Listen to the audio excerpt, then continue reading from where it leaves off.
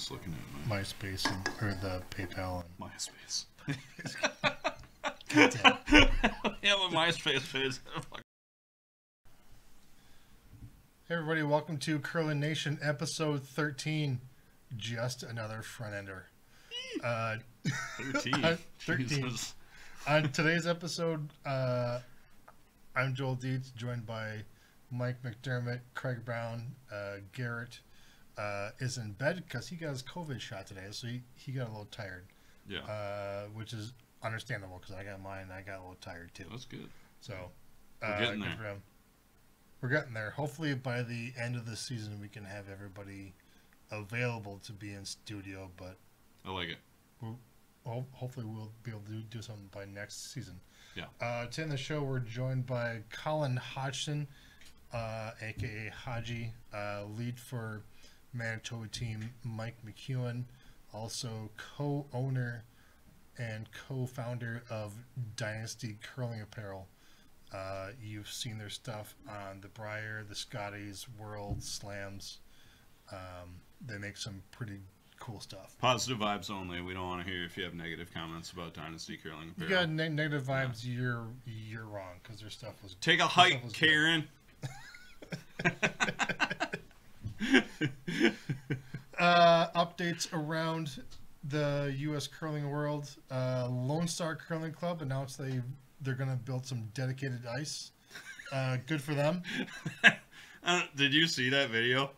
I watched a little bit of it. It was Did they want to open up? I don't know. I thought it was kind of funny. Like, good for them on opening up. Like, that's awesome. But I just thought it was funny. Like, I think they must have been sitting around like after league at an arena or something, and they were like, these are two guys from Michigan, and we're gonna have dedicated ice next year. And then there was like a rousing. It was like, yay. Well, because of COVID, they're all yeah. like spread, I mean, I'm sure. Yeah, they're all spread out. Can't have too many. Yeah, I just thought it was funny.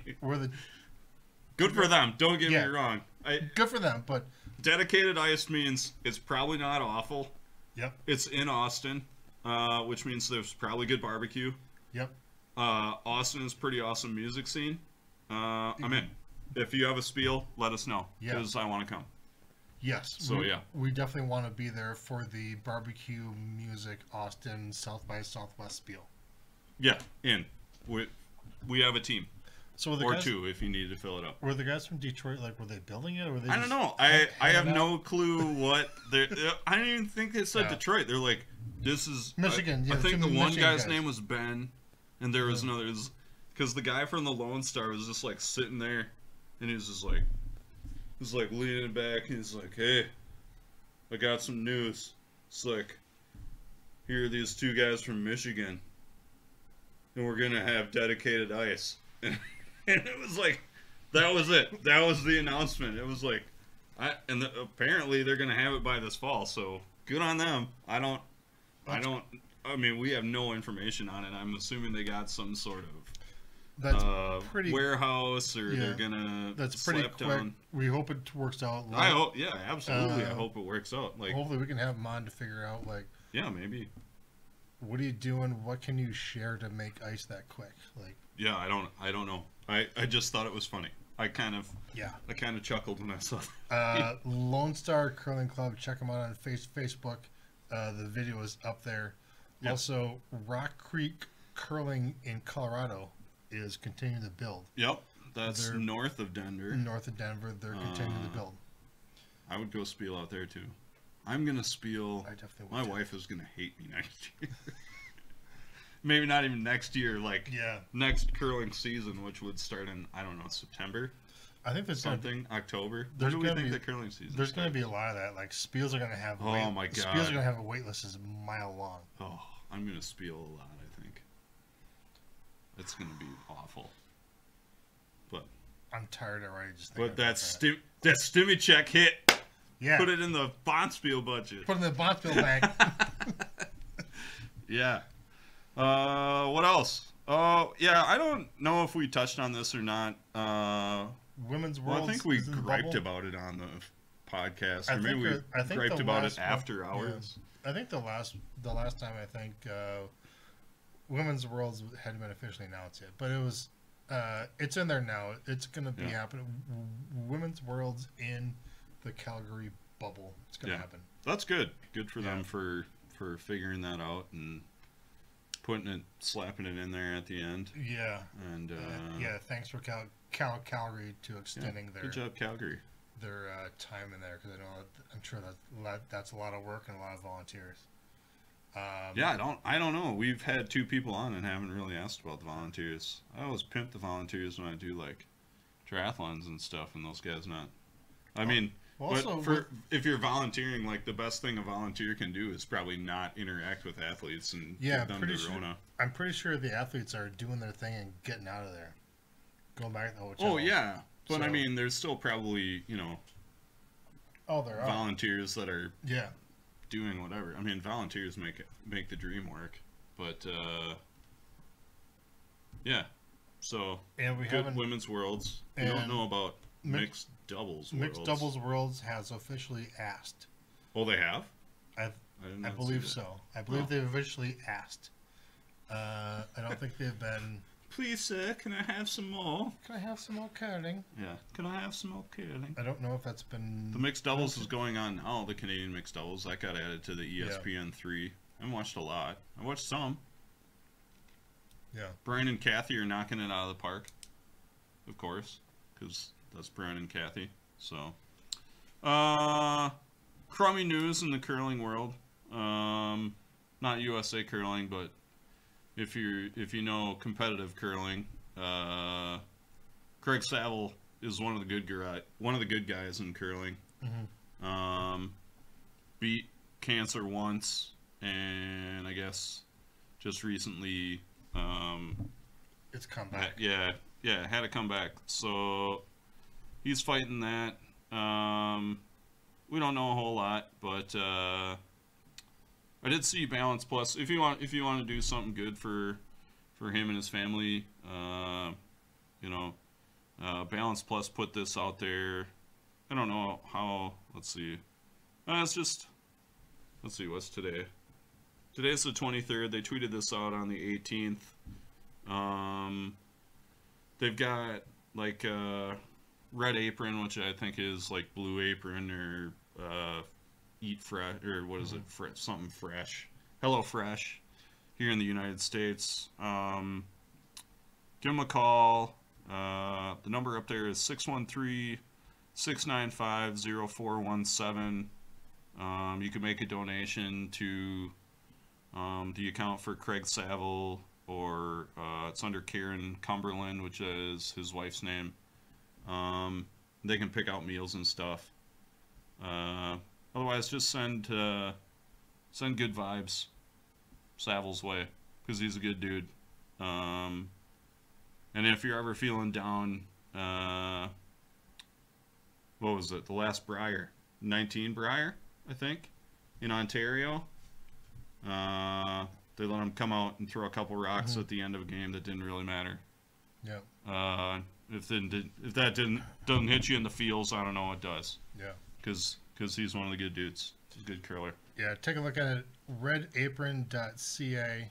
The account is under Karen Cumberland. Mm-hmm. The number to Red Apron 613-695-0417. Yeah. So. Yeah. Get better, Craig. If you want to do something. Yep. Otherwise, just send good vibes his way. But right now we've got a good conversation with Haji talking about the Brier bubble and Dynasty Curling and their apparel.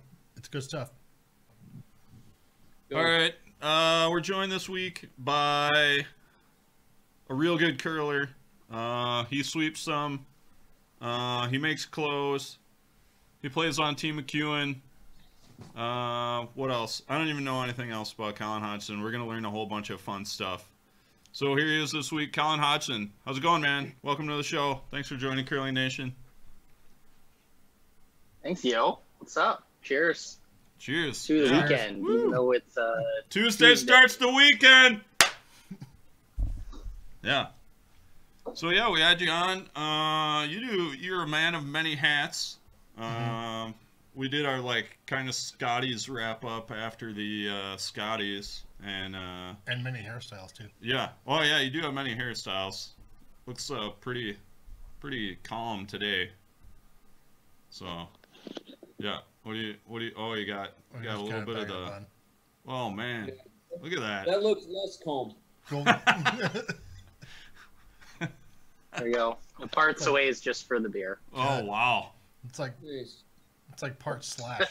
Yeah, it's like you need you need a top hat and a guitar, and you look All right, like I have a Slash. question. Speaking All right. of beer, Go ahead. what'd you do for beer in the bubble? Good question. So I was fortunate enough to be blessed with planning skills. So what I did was, a friend of mine is he runs our one liquor store up here where we live, and he brought in some comfort beer for me. So one of my favorite beers ever is Japanese. It's Asahi. So he brought me in a case of that. So then I drove it 18 hours with me, and then what I also did was I went in there and I picked one of everything that I wasn't allergic to. So it probably really pissed him off when he had to scan individually each different beer, and I'm still going through them. So that's why I have a Smithwick's tonight. Nice. Got it. So you took beer with you. What did teams do that didn't have the wherewithal to bring their own beer? Or if they planned wrong and or if they got out early and drank all their beer. Well, the thing about if you get out early, you get kicked to the curb. You gotta get the hell out of there. So if you're out early, you gotta leave the next morning. So I was on the road at about 7:30 a.m. the next day after our last day at Brier. But pretty much, if you didn't have any, it would have just cost you an arm and a leg to get some extra delivery sent because you had no ability to go to the liquor store or anything. And if you order from the hotel bar, you're paying a pretty premium price for beer. Yeah. Got it. So you could get food and beer or whatever delivered to the hotel as long as you didn't go out. Correct. There used to not be delivery service for that kind of thing, or it'd be very sporadic. In Canada, it's not a very common thing where you could order beer over the internet, but I think COVID changed those restrictions a little bit. So yeah, I guess once you got through the protocols, you couldn't order in until your negative test came back, though. Okay. So you had to order strictly room service for the first couple of days you were there, pretty much, and then after that, got some meal planning service partnership. Fit Kitchen was an awesome company, and they're feeding a lot of people now in there because it's kind of hard to get healthy, non-processed meals when you're trying to be in that environment for so long. I think it's important to try to find that kind of stuff. That'd be a good way for someone to get tipped really well, is to just be the task rabbit for the Brier teams. Yeah. Like, you need beer? Send me. I'll go. Yeah, I'll go get beer. Yeah, no problem. Or Worlds. Maybe we World. can't go up for Worlds because we can't get across the border. We can't. Maybe we can now that we're vaccinated, but maybe. I doubt it. I still doubt it. I don't know. Still Anyway, yeah. I wouldn't let us in if I was Canada. Yeah. I can't get sick. I consume too much alcohol. That kills germs. Right. All right, I got another bubble question. Can I yeah, ask another bubble question? Yes, go. Did everybody have their own room, or was it only the first couple days that everybody had their own room, and then after that you went back to like normal life of two in a room? Everybody had their own room. Usually at the Brier, that's what does happen.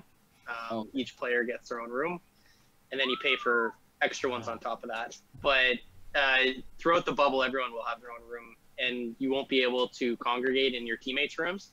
The only thing you can do is have one designated room, which would have been our coaches. And most teams did it that way. But So I had nobody in my room the whole time. So you guys could all go to your coach's room, but that was the only room where you could congregate.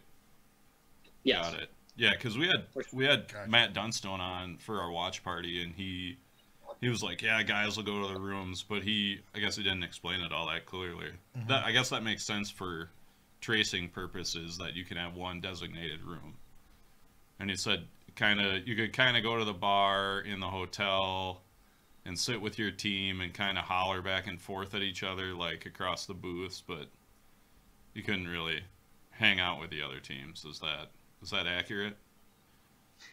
Yeah, I never actually made it down. The only time I made it down to the hotel bar was I needed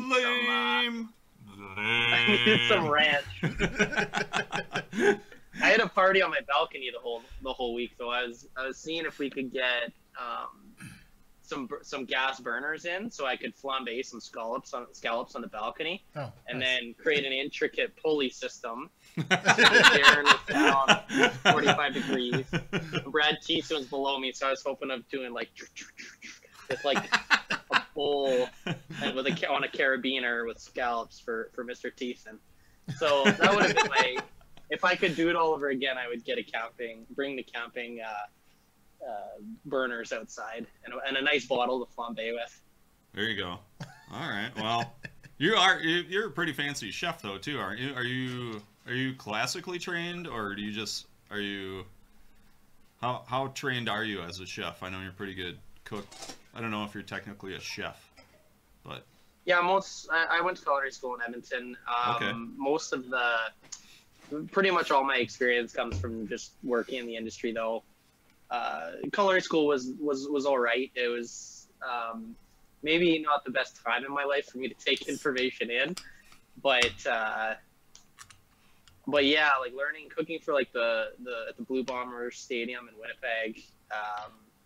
When you're cooking for like hundreds or thousands of people, it's different, that's for sure. Got to cook for like Jay-Z and Beyonce when they came through. Whoa, name dropping. What? It was dope, That's pretty man. fancy, though. It was dope. Her manager or somebody, or assistant, I guess I should say, Handler followed us around to make sure we didn't mess with the food, which was pretty cool. I was like, yeah, I'm not messing with the food. I'm so scared right now. That's pretty good. That's awesome. But yeah, that's my kind of most of my cooking background, working at golf courses and whatnot, and got it. Just So did you get to see Beyonce at all? Previously. So I gotta ask, like, did you get to see them at all, or just send the food along with the handlers? No. When you're cooking during shows or football games, things like that, I never got to see anything. Pretty much underground the whole time, just making sure people who are having choice beverages get their wings. I like wings. I do like wings. I do like wings. All right. Yeah. What was your Brier experience like? I mean, you guys obviously didn't play you didn't finish how you wanted to, but I mean, was it weird? Was it? Yeah. I'm not to ask. Not your first Brier, but yeah, the first one without fans. Yeah. Hopefully the only one without fans, right? Yeah, it was pretty dry. It's definitely different to play out there. A lot of guys were more angry than they normally were, is what I noticed. Because there's no way to kind of like keep you in check, so people were getting pretty mad. But it was interesting. Was that just your team not playing very well, more angry, or all the team? No, a lot of the teams. When it was kind of weird because you could hear someone like 120 feet away say something normal, like someone's in the hack. If they're talking towards you and bouncing off the ice or whatever, you could hear pretty clearly what guys were saying from the other end. So it's weird to be like putting your hand in front of your mouth quietly. It's like, Yeah. Steal third, man. Steal third. Let's go. Kidding. Nice. But yeah, it was definitely a different experience. It's not as good without fans there. Obviously, right. curler or fans is good. I think what maybe would have been helpful would have been just pumping some noise in there somehow, like NBA games pump music. I think I would have preferred that a little. Yeah, for sure. Because the communication went way up, so like the quality of play is pretty good. If teams were able to practice more before, yeah, that would have been helpful. Because like it was wild, different how much teams could practice depending on where they were from Canada. Right. Yeah. How much did you guys practice before you got there? Well, I wasn't allowed to see my team and practice with my team ever. Right. Because I live in Northern Ontario, so I can't cross the border without going through different protocols. So I had to drive.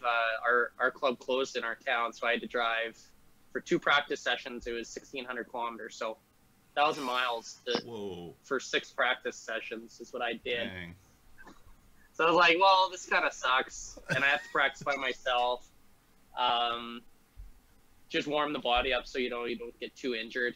Yeah. That's kind of what my pre-event practice was like, and then quarantine before to make sure I don't, get COVID and then bring it to the bubble.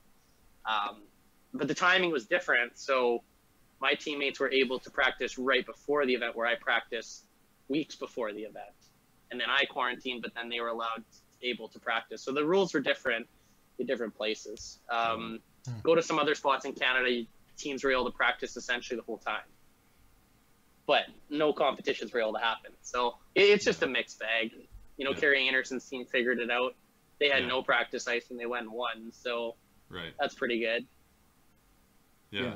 And where do you live, and where did you have to drive to go practice?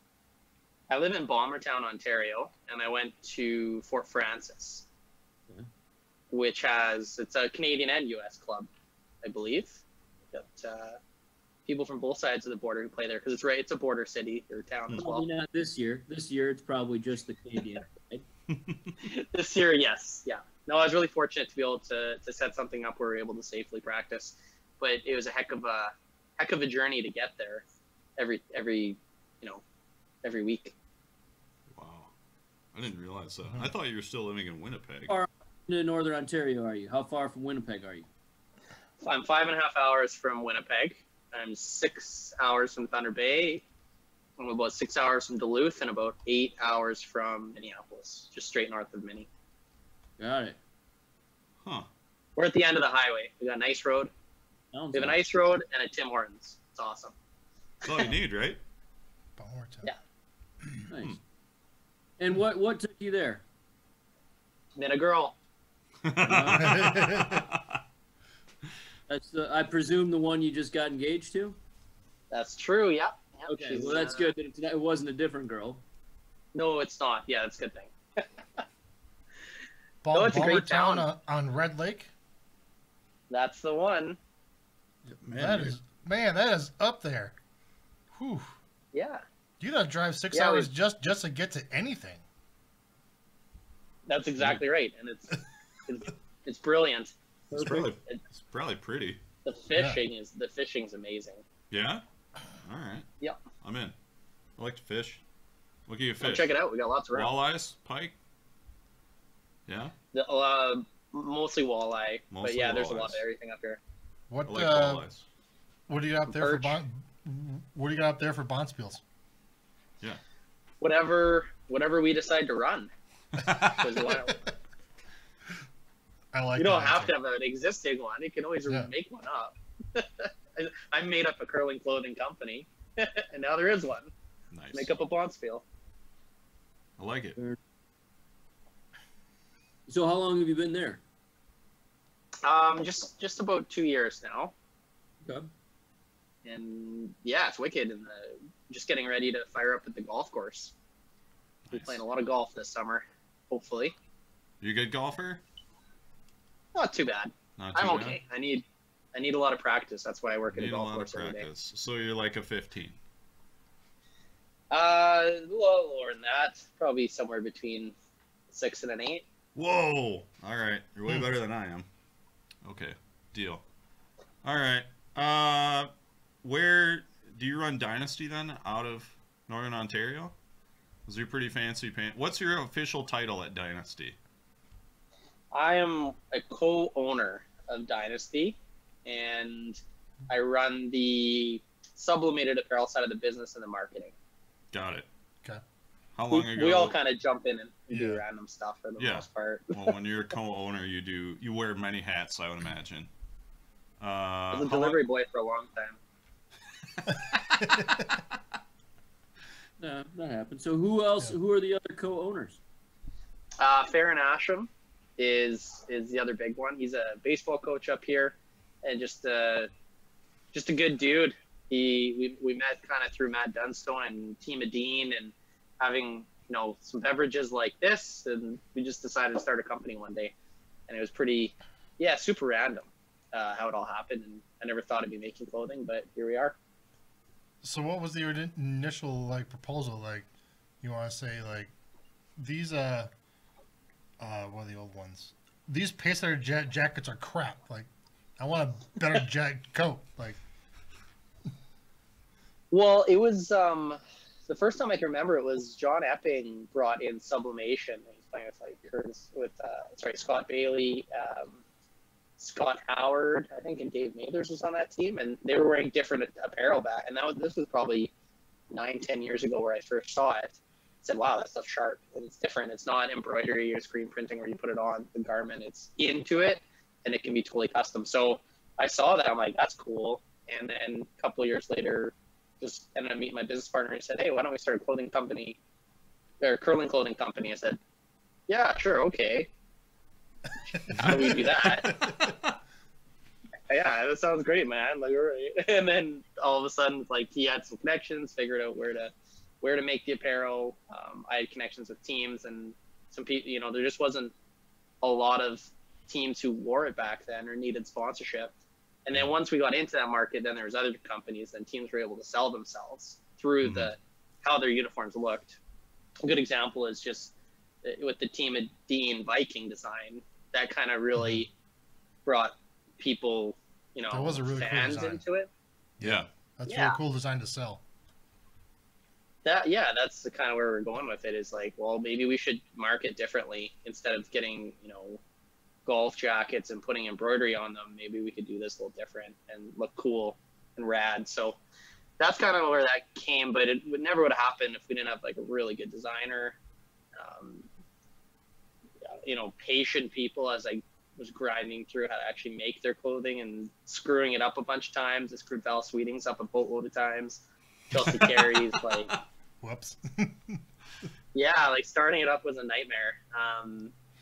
And then it kind of grew to a point where it's okay, well, how do I make money now? Because I can't work a real job because I'm spending all my time. So how do we figure this out? So anyways, it's been a wild journey that never thought we'd get into making clothing. Yeah. But it's fun. We're making the U.S. stuff for the world. This is the first time that men's and women's teams are going to be wearing Dynasty in a couple weeks. So I'm jacked about that. So this is not your full-time job, but it's more than a part-time job. It at least pays for itself. And it's my full-time job now, after about 8 years of doing it. Definitely. Got it. And then in the summer, summer working at the golf course and doing some management there that's just a dream job. I don't know. It's pretty obvious. Curlers, curling and golf, the seasons, they don't work together at all. Right. This is your, second year doing all of the Scotties and Briers jerseys? This is our fourth year. Third year.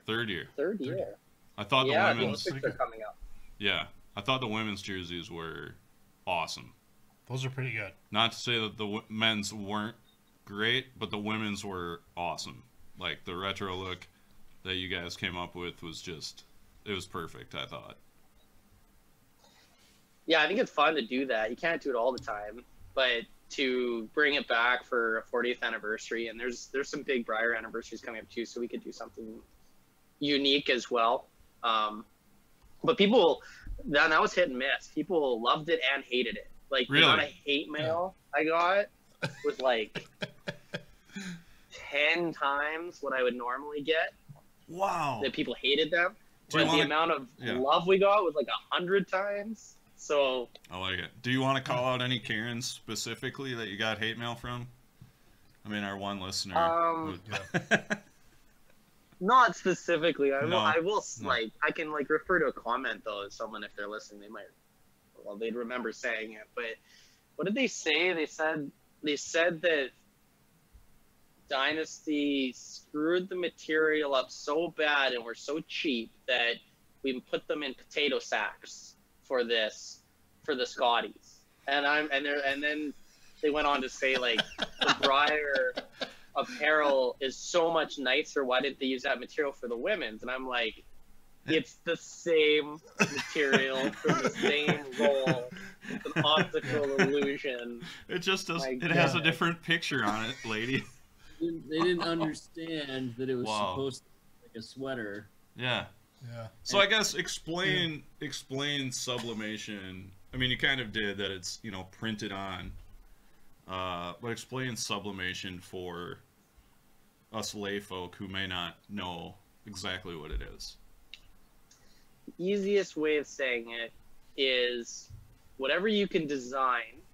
So you need a very talented designer, needs to know the rules. Like it's like building furniture. Okay. So it's very similar to like IKEA furniture, where you need to know like what needs to like overlay, where's the sewing clearance gonna happen, and so sublimated stuff pretty much it gets printed on what, for a lack of a better term, it would be printed on something like wax paper, and then the paper like a transfer paper, and it gets pushed into the material with a ton of pressure and a ton of heat. So it'd be like 500 degrees or something. They'll take a ton of pressure, push it in, and it actually goes into the garment and it stays locked in. So then like they'll never bleed when you wash them or anything like that, unless your dryer gets to like 300 degrees, which probably isn't a good thing. Which you're probably doing something wrong then. Yeah, that's bad. Yes.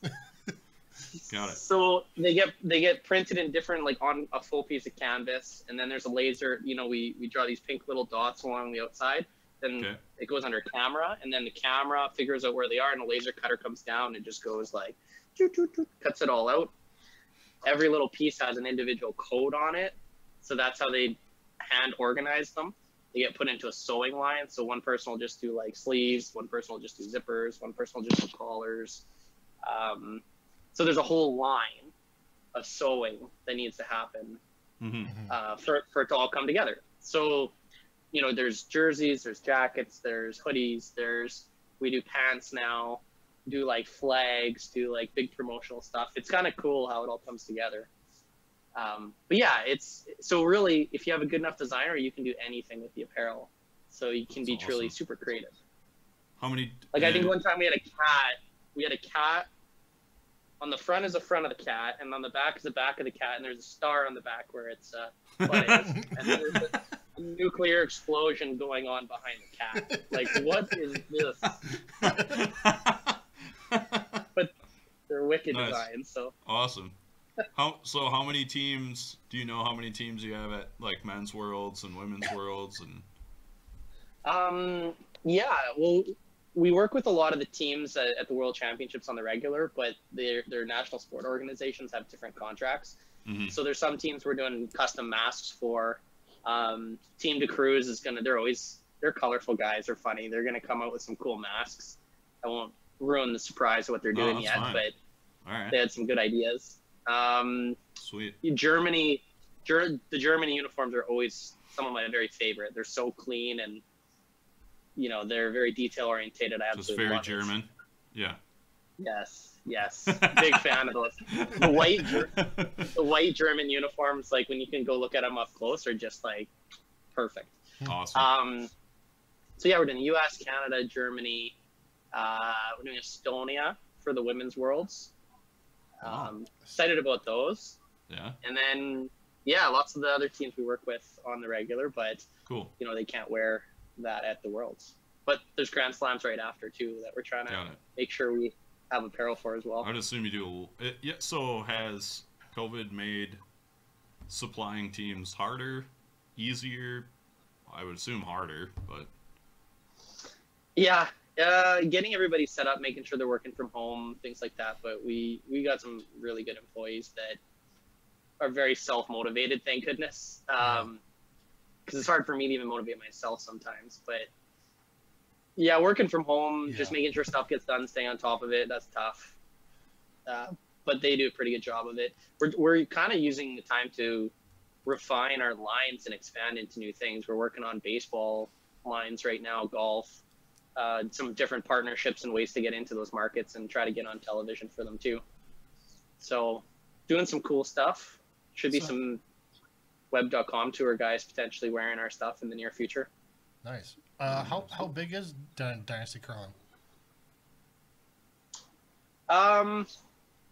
Well, we have about 12. How many employees do you have? Yeah. Between all the companies, we're about 12 employees right now. Between all the companies, what is that? We do screen printing and embroidery as well. Ah, okay. So stuff like this. He's got his hats. Gotcha. That's your blackout. Yeah. That's your blackout Toba sweatshirt. Is that right? Yeah. Nice. Yeah. I probably am. I assume ours are coming in the mail. Yeah. I mean, I'm I assume you're wrong.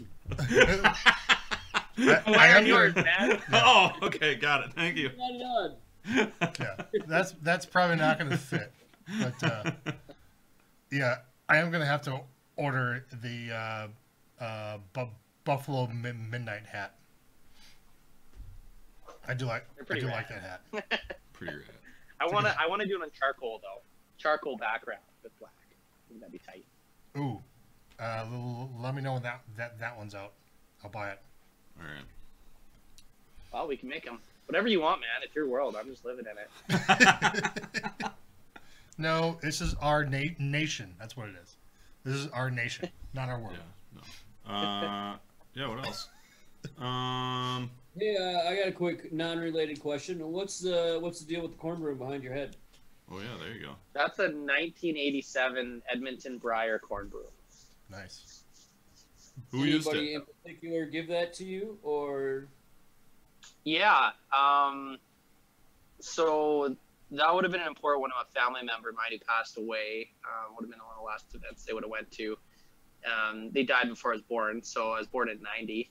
So that was yeah, it's a cool thing. I got the corn broom given to me as a birthday gift a couple of years ago by people who held on to it since then, and they had it plastic wrapped up and everything. It's just a amazing gift. And then I went to Curl, Manitoba to ask them who did some of their shadow boxes, like those, like with our hearts and crests. They give those nice things instead of putting on a jacket, which I think is wicked cool. So we got the same person to do it, and then Curl, Manitoba just decided they had some pins in the archives, and they added some 1987 Brier pins into there. So it's pretty, yeah, it's pretty cool. That's pretty good. That's pretty nice. awesome.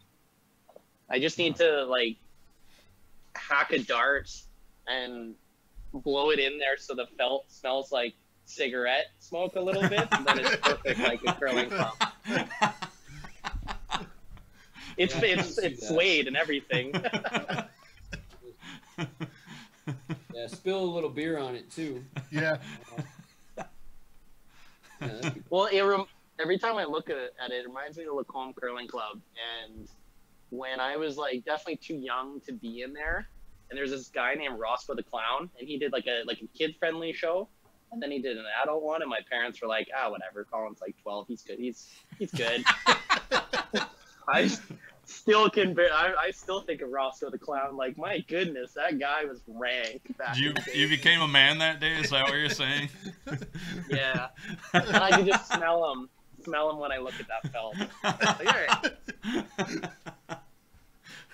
Felt smells like Roscoe the Clown. I wonder if Roscoe the Clown's still around. Like he's, three different guys now, but he's still Roscoe the Clown is still around. That'd be a thing. He reminded me of Krusty the Clown a little bit, so God. I don't know if he would have lived that. I don't know. He could surprise me, but Krusty. All right. Let's see. Are you guys? How are you looking for Olympic trials? Well, we got a shot. Yeah. We don't really know what's going on. We don't really know what's going on with them because they named 5 teams, so we're ranked 5th this year. Okay.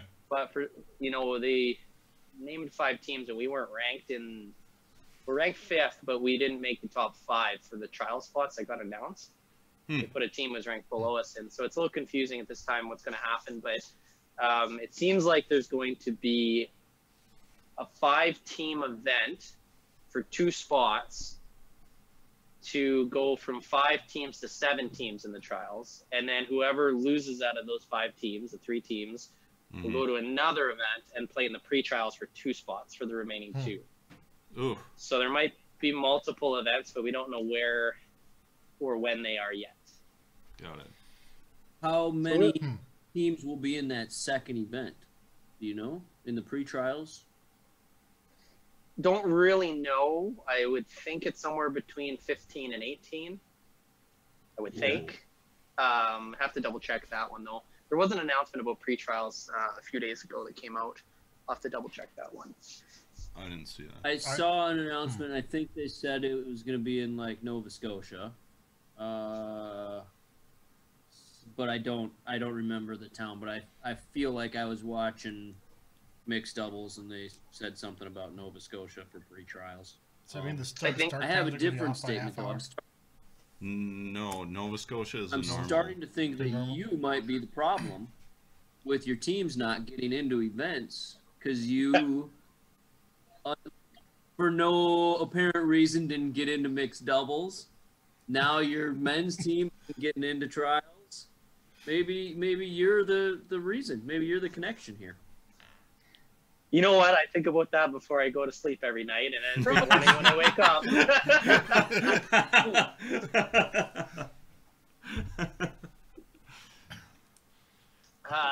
Yeah. You know what? I'm not sure what it is. It's, you know, there's reasons things happen, and sometimes you got to live with them, and sometimes you got to fight them a little bit and figure out what the deal is. So that's kind of the thing is just try to figure out what's going on, what the implications are, and then, you know, just do what you got to do to win, really. Yeah. Get in the events, play well. I'm not too worried about playing well at events. It's just more so everything around it. How's it all going to function? Are we going to be in bubbles? Are we going to be quarantining? What does that do to our daily jobs? There's just so many questions around it that are more anxieties than anything, just trying to figure that out. Got it.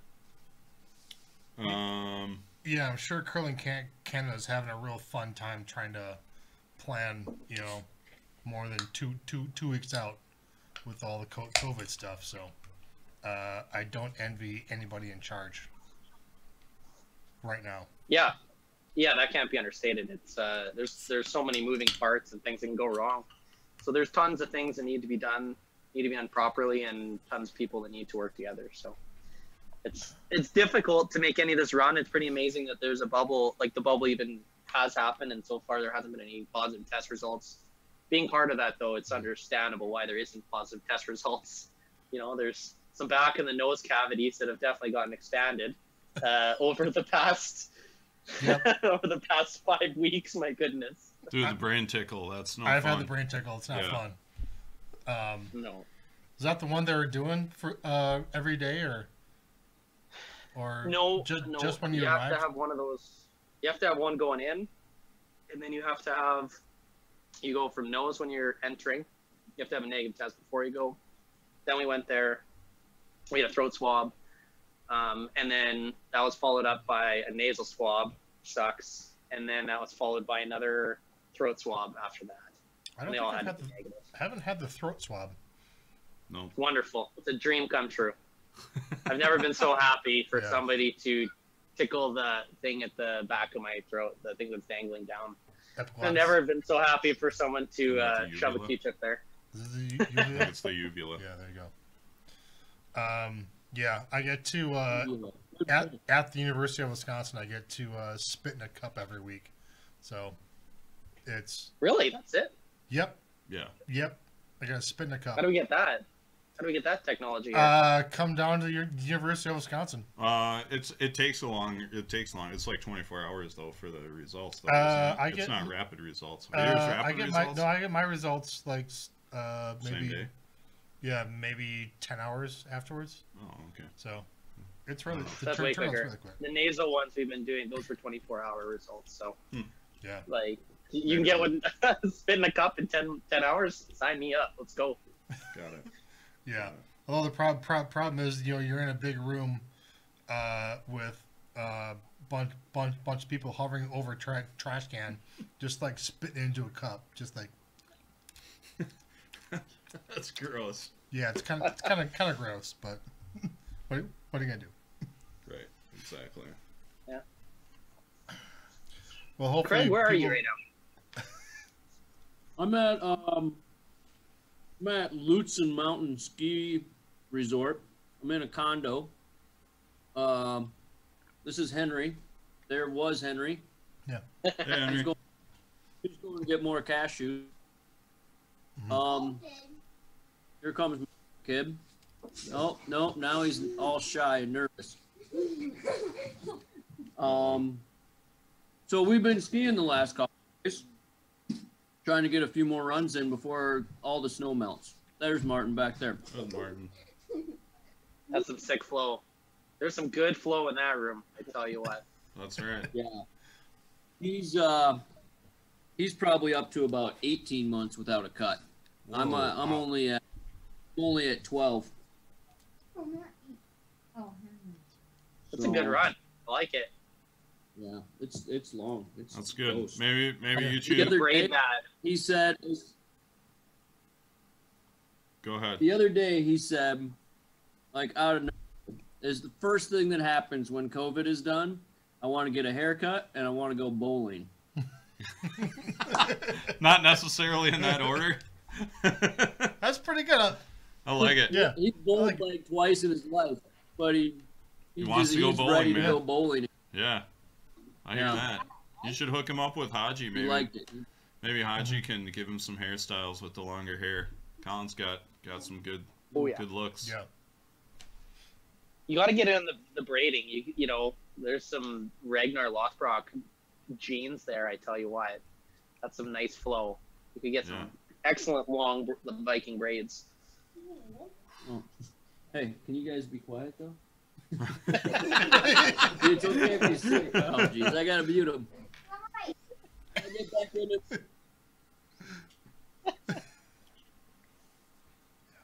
What have you guys been up to? Where are you guys?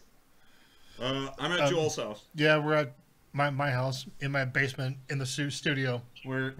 Studio. Yeah. But we're in the bubble. Yeah. I don't do anything other than sit at my house and work and that's it. And pretty much. Yeah. And I come over to Joel's house like once every other week. So. Yeah, we've been doing it down in the basement. It's been fun. It's kind of like Wayne's World, but with less rock and roll. Yeah. And less hair. That's I totally thought Wayne's World a second ago. When you guys just went like this. Yeah. pretty much. Yeah. There's less crew. Speaking of Wayne's World, I normally wear glasses, and the other day when I put my hat on, it's like it was kind of sticking out like this. And I looked at myself. I'm like, Christ, I'm freaking Wayne's World. I'm Garth. I think Garth was the one with the glasses, right? Yes. Yes. You were Garth. That was Garth. That's awesome. Uh-oh. It looks bad. Back. That's all right. It's okay. Yeah. Well, hopefully around here everybody should get vaccinated enough in time for season 1 to end of the podcast. So yeah, maybe by season 2. Maybe season 2 we can all be together again. Maybe season 2 we can be together, but I'm gonna have to expand the studio a little bit. It might be a little cramped in here with 4, but we'll figure it out. No problem. All right, Colin. Thank you for joining us. But before we kick you out, we have some questions that we normally ask our guests when they come on the show. Joel probably sent them to you, but we'll ask them to you anyway. I don't even remember all of them. Craig, do you remember all of them? This is real professional. Yeah, I did send it. It's been a while. Since I've been on the show, so I'm gonna think. All right, if you had a walk-up song.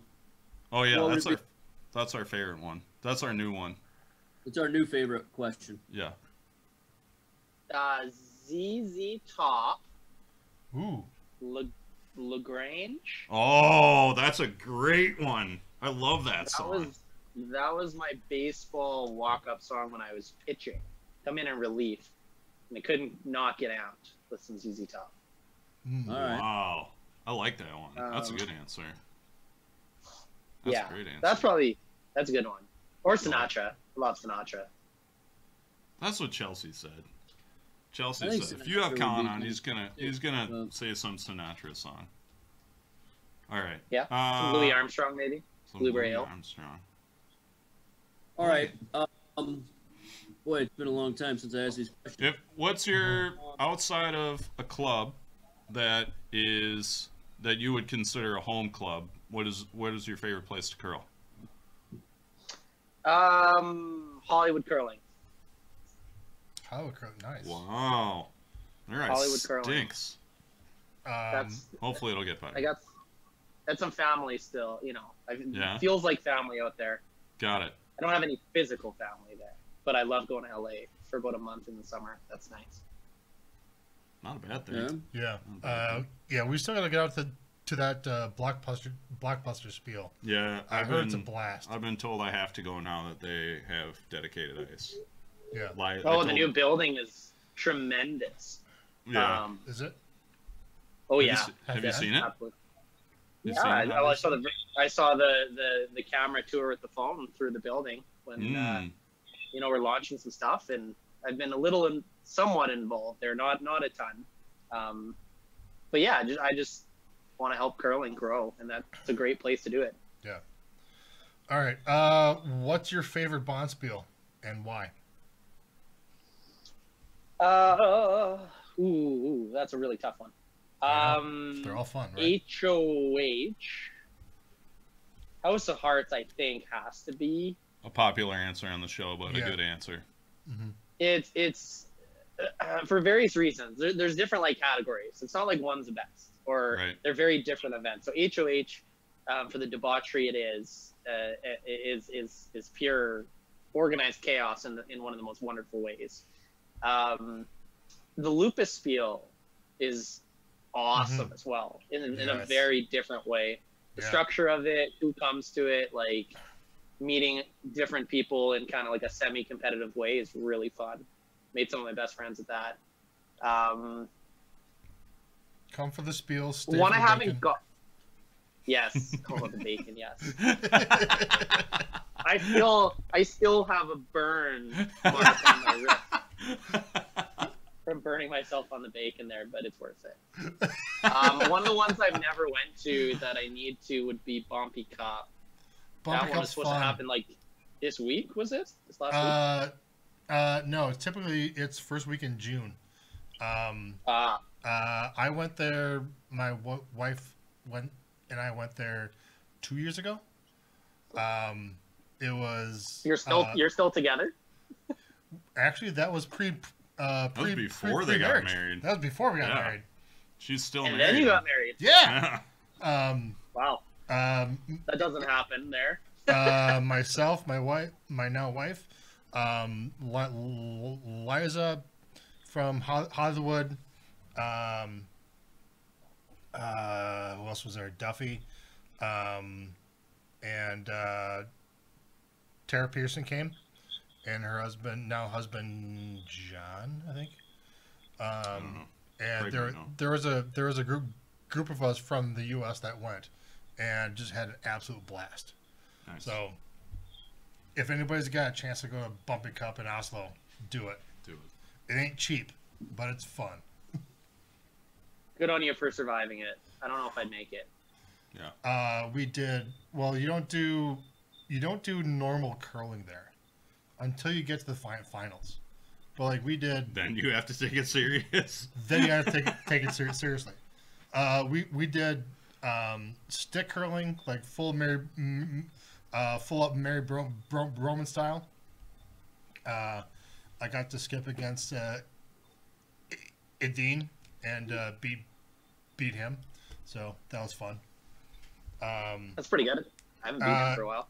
It also didn't help having Sarah and Sophia from Team Sweden on my team, so that helps. That'll do it. We did. And he still got married. Your human cheat codes over there. Yeah.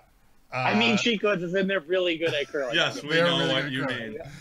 I have to clarify. Yeah. We did bobsleigh curling, where they took tabletops tipped him upside down. Someone sat on the table, held a rock, and their teammates pushed him down the ice. And then, so your teammates pushed you until the first hog line. You slid with the tabletop and the rock, and you had to release it by the second hog line and let it go in the house. And then there's speed curling.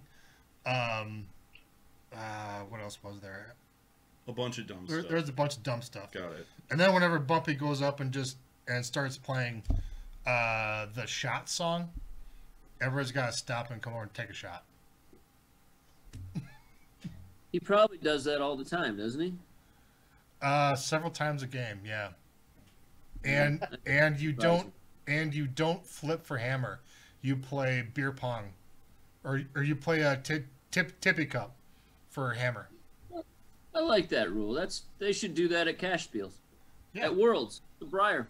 I like it. I'm in. I'm I like that. Flip cup for hammer at the Brier. That'd be awesome. Vic could do the play-by-play for it. Could you imagine Vic calling a tippy cup game? That would be outstanding. That would be the best way. We would have so many people watching the sport. Watching Barstool would be fully in on that. Oh yeah, there you go. If you get Barstool on board, you're good. We're doing Spittin' Chicklets, Pink Whitney. Yeah. Pink Whitney Waterfalls is what we're doing pre-game. Nice. I like it. All right. Any other spiels that are on this list? No, that's pretty good. That's an extensive charity spiel list. Yeah, it's important. All right. So here's a question I remember: if you can go to one bond spiel, any time frame, like you could go to, you could pick the 1976 such and such spiel, or you could play in a bond spiel with people from 1976 or 2021. Who are you playing with? Oh man, that's a tough one. Before you answer, we have allowed our guests to have a up to 5 or 6 person team. So you can pick 3 people plus like 1 or 2 additionals to like be a 5th because somebody's going to drink too much, or whatever, a coach, whatever you need. So you can have more than 3. Just saying. Are we talking real curlers? You do whatever you want. Dean Gemmel said he wants to curl with Barack Obama and Tiger. Yeah. And we've had, Chelsea, of course, wants to curl with her dad. So yeah, this is your list. You curl with whoever you want. Yeah. Scott Belvich, the guy that makes ice in Chaska, wants to curl with us for some reason. Yeah. Short list. Yeah. That's crazy. Right? Yeah. Nobody wants to curl with us. Craig, maybe. I'm thinking I want to curl with a Mr. Winston Churchill. Whoa. Wow. That would be a solid one. You have to go back to the 70s when you can still smoke it in the club and in the ice house, because he's smoking a cigar the whole time. Yeah. We might need to go back to the 40s for that one. Yeah, that's fine. I would like to curl with Serena Williams. I like that. I would like to curl with. Ooh, this is a tough one. I would like to curl with. No curlers on the team. I like to curl with the two brothers from Scotland who did the grave digging, and then they had the cadavers and sold them to the. It's a really folklore, and I went into a bar called Last Drop in Scotland, and that would be those guys those guys figured it out. They worked well together, even though it's not for a good cause. So if we went curling, that seems like it'd be pretty solid. So Serena Williams, Winston Churchill, 2 guys that dig up bodies. You need one more, or are you good with that? Well, I'm the 5th on that team. I just want to see them work together. You're just going to like an early season real club spiel because you have no anticipation of doing anything. That's like a Rice Open spiel. Who's skipping that team? Serena? She's probably the athlete. Although Churchill might just like. I feel like he's Churchill's got to be the guy in charge because the two guys that dig up dead bodies. They're definitely the front end. They're front end players for sure. For sure. I'm listening to Serena. My goodness. Yeah. All right. Serena's my skip for sure. Got it. That's an interesting team. That's a hell of a team. You're picking a team with no curlers. Like everybody else picked at least one other curler to join them. But I like the fact that you're just like, nah, we don't need any curlers. He doesn't even want to curl. Like he's just gonna sit and drink Caesars and watch him. Like he's not even curling. Well, it reminds me of where my answers came from was in Red Deer, at the Red Deer Curling Club in Alberta. There used to be a mural. It was Willie. Oh man, there's kind of like folklore story, and it's about the Scottish guy, I believe, who curls against the devil, and the devil has all sorts of people from history on his team, or this Scottish bloke does as well. So it was like this huge long thing that doesn't exist anymore. But I grew up looking at that thing, and it was just like the coolest thing ever. So I don't know. I don't think it would be wise to say I want the devil on my curling team, but he might have won that game. I'm not sure. Was that the Red Deer? That was at the Red Deer Curling Club. Yeah, but hasn't been there for probably 15 years at least. Are you aware of this thing, Craig? No, I've never been there. But if it was the devil and it was in Red Deer, I don't know. Maybe it was Shilly. Maybe Shilly's the devil. Wow. He's shots fired. He's the shot devil. He's the shot devil at that club. He supported the club very much in the past through libations. That's for certain. Well, that's good. All right. It's got to do it. Every club's got to stay afloat somehow. So. Yeah. Couldn't agree more. So another question: how'd you get started curling? That's the Garrett question. Garrett likes that question. I've got memories of riding the rock down the sheets when I was like 4 years old. I don't really truly remember when I started curling. It was definitely before I have memories, but my nieces and nephews have been starting about 4 years old. So it's kind of a thing in our family, is just start before you can remember. That's a good answer. Got it. So who helped you along the way to become the curler that you are? I remember my dad didn't let me leave the curling club until I stopped being a toe slider one day. He said, "You're practicing and we're not leaving until you go flat foot. Don't be an idiot," pretty much. Lame. I'm going to teach my kids how to tuck. Do it. I'm going to take them to the club. I'm not going to let them leave until they have a good tuck. Tuck and a lift delivery. Until you look like Jeff in this building. Nice. Huh? I like it. What do you think? No way, you're not going to tuck? It'd be cool. Do you want to be cool? Tuck and lift. Yeah. Teach them how to lift. Lift, too. Yeah, absolutely. All right. What advice would you give other curlers to improve their game?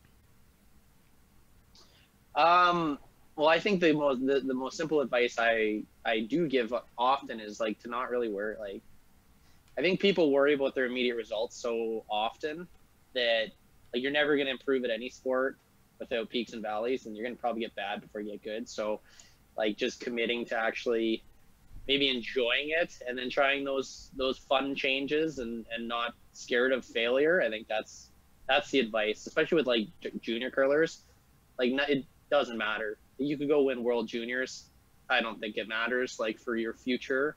It's more like you can be really good and not win World Juniors and be a nice person. You'll get on the best team. But, winning at a young age doesn't matter. And so what did Plies do then? I mean, he won World Juniors, so he's not very nice, is he? Okay. Yeah, it depends. Plies is a good guy. I like. He's not a very good curler. No. So. I like Plies. He's moldable to whatever you guys think he is. He is. He's either really good at curling or not good at curling. Ooh. Yeah.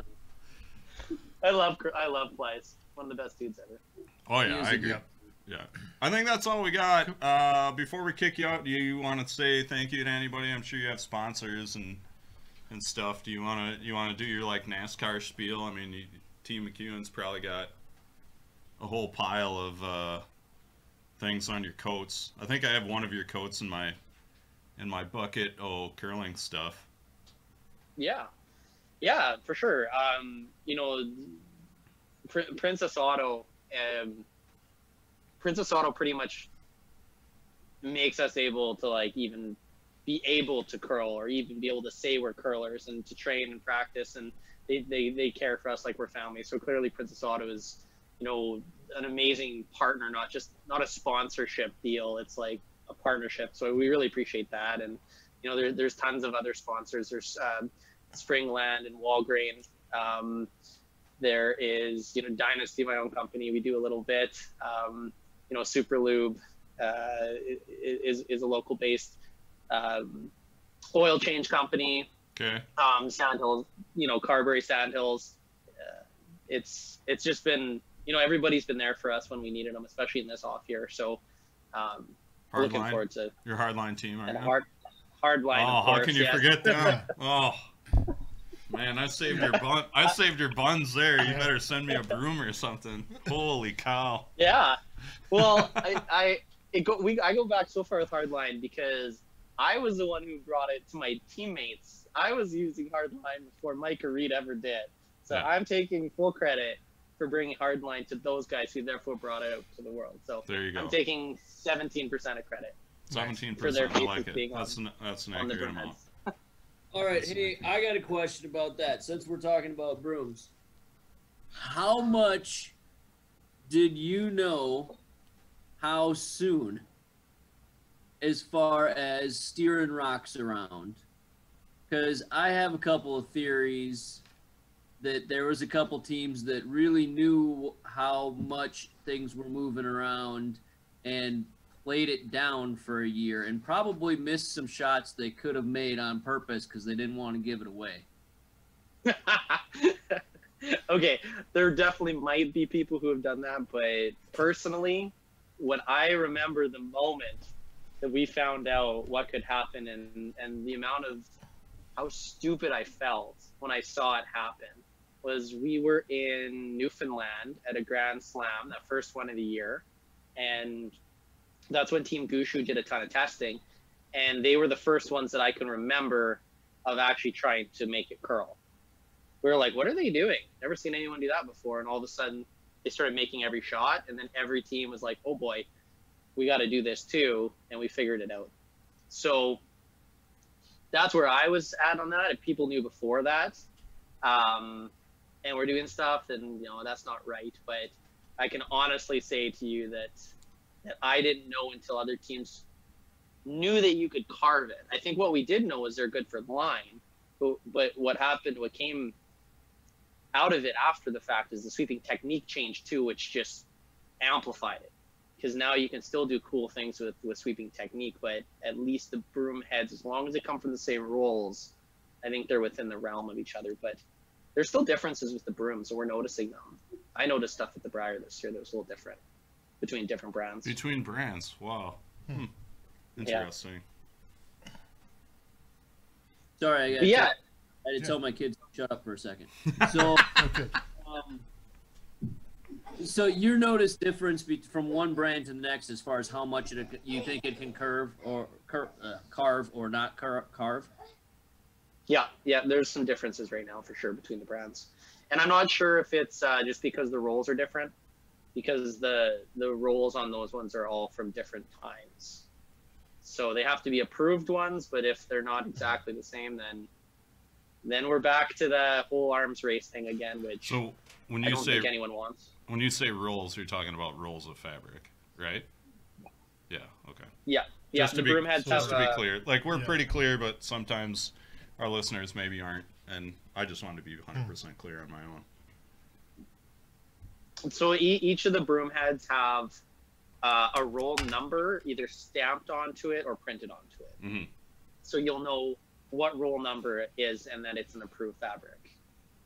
However, if the rolls come from different times, and there might be slight variances in them that we have to just make sure that are consistent. Wow. And you think so? So you think the variances in the different rolls are the variances in the manufacturing? Do those hold up throughout games, or like because you're changing a broom head like every game, I assume. Every game, every 2 games, or probably every game at their level. Every game. Yeah. So. Then interesting. So then you're also keeping track of this group is this batch of rolls and this group is another batch, or do you have like 100 broom heads from like the same batch? Yeah, we'll get them all at the same time. So will other teams probably. Okay. So they'll reasonably. It's reasonable to say that teams would probably have the same one. If they bring 100 heads to an event, they'll have all the same role. But 2 teams could potentially have different ones. I'm not trying to start a whole conspiracy theory thing here. It's just testing the waters a little bit. But that's interesting. There's different. If there's 3 different ones that have different roll numbers, then you never know. You just got to look into it, and that's what microscopes are for, and super high resolution cameras. Got to figure out what's going on and make sure it's just fair for everybody. Like, name of the game is just fair. I don't want to be playing the game and resenting other people. I want to enjoy getting beat by better teams on, when they have great days. That's part of the fun too. That's a good way of looking at it. Mm-hmm. I like that. All right. Well, I don't think we have anything else, man. I really appreciate you coming on the show. Keep up the good work. Your clothes look great. I like them a lot. Yeah, they're good. Yeah. I like it a lot. Yeah, just talk to Joel. He has an address. You can send us all the stuff that you want, or nothing. I'm sure nothing. But, yeah. You'll get nothing and like it. Yeah. Not the first time in my life I've heard that. That's it. Colin Hodgson, everybody. Thanks a lot, man. We will see you again. And good luck. I'm assuming you're in the slams. Good luck in the slams. Yeah. Thank you. Got only a couple more nasal spots to go. Yeah, only a few more brain tickles. Yep. You got it. Drive safe. Thank you, guys. You bet. Yeah, all right, everybody. That's it for week 13, episode 13, whatever 13. We made it. I don't know how, but we made it. Of the Curling Nation podcast. That's me, Mike McDermid, Joel Dietz, Craig Brown. Garrett got the Rona vaccine this week, so he is real tired tonight. But we want to thank Colin Hodgson for coming on. That was pretty cool interview that we had. Go check out Dynasty Curling stuff. They've got some cool stuff if you want a new coat, or if you have a play-down team, or whatever. Like, go buy clothes from Colin. He's a good dude. But if you want to get in touch with the show, you can always email us at curlingnation@curlingnetwork.com. We're on the social medias. We're on Facebook and Twitter at Curling Nation. Instagram, we're at The Curling Nation, because apparently somebody had to take Curling Nation before we could. If you want to send money to the show, you can Venmo us now. We're at Curling Nation, or we have a PayPal, which is curlingnation@curlingnetwork.com. If you want to listen to the show, I mean, you're already listening, but keep listening. You can find us on your favorite podcatcher. Otherwise, you can watch us on YouTube, Apple, Spotify, Google. I don't know. I'm just saying words, because why not? Those are big words. We also want to thank alchemy.com for continuing to sponsor the show. That's alqimi.com for all your IT, logistics, smart stuff, things I don't understand, but they help out curlers. So check them out, alchemy.com. But yeah, I think that's it. You're definitely going to want to tune in for the next show. It is going to be an absolute banger. I'm letting can I let the cat out of the bag?